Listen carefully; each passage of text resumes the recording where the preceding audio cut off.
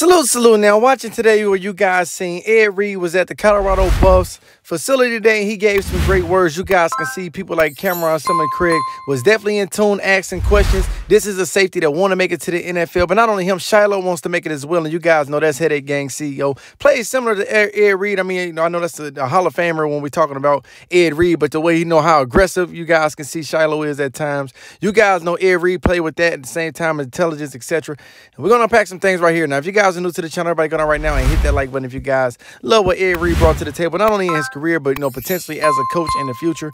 He's been coaching, but at the end of the day, you guys know he's looking to get that head coaching job somewhere. But I definitely think somewhere like Boulder could be a place that, if not this season, maybe in the future, that he could be somebody that could definitely come up and make a difference from his wisdom, from his knowledge, and just his understanding of how to watch film, etc. The way he's able to make an impact on young men's life.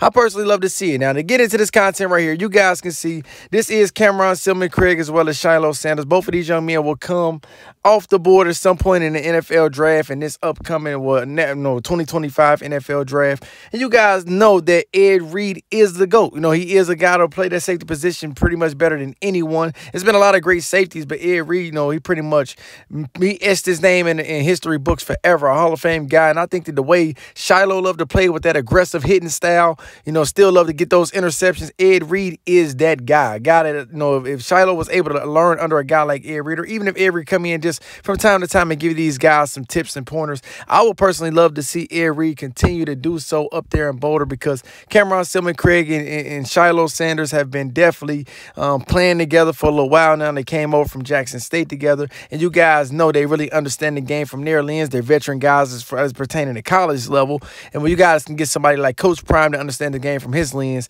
and add on to Ed Reed, I personally think that it would take their wisdom, their understanding of the game, etc., to the next level. It's just fun content right here. I want to know what you guys think in the comment section below about the ability of Ed Reed being able to teach someone like a Shilo and a Cameron, Silmon, Craig. Make sure y'all hit that like button if y'all would love to see something like that.